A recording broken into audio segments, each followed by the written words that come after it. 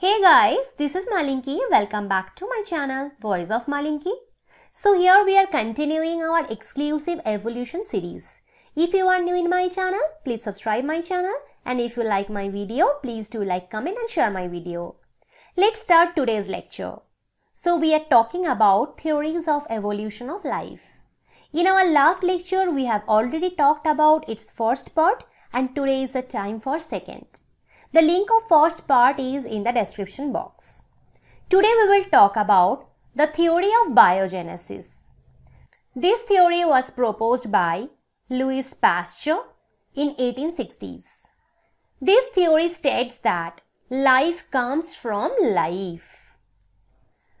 Okay, so Pasteur conducted a very famous experiment in which he used a glass flask with an S-shaped neck, that is a swan neck flask, just like this. Okay, and he partly filled the flask with nutrient-rich yeast containing broth.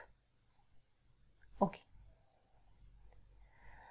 Then he boiled the broth to kill the existing germs. This process is known as pasteurization.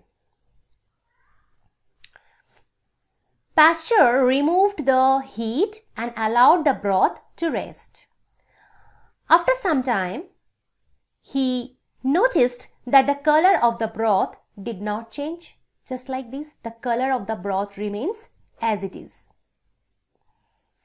So, the broth remained free of microorganisms. He explained the germ particles in the air could not enter the flask due to the S-shape and became trapped at the neck. Therefore, they were not able to contaminate the broth. That's why the broth remained free of microorganisms. Okay. Now, Pasteur had a duplicate set of experiments.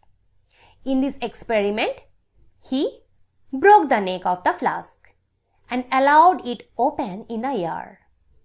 After some time, he observed a cloudy microbial growth and concluded that life only comes from pre-existing life.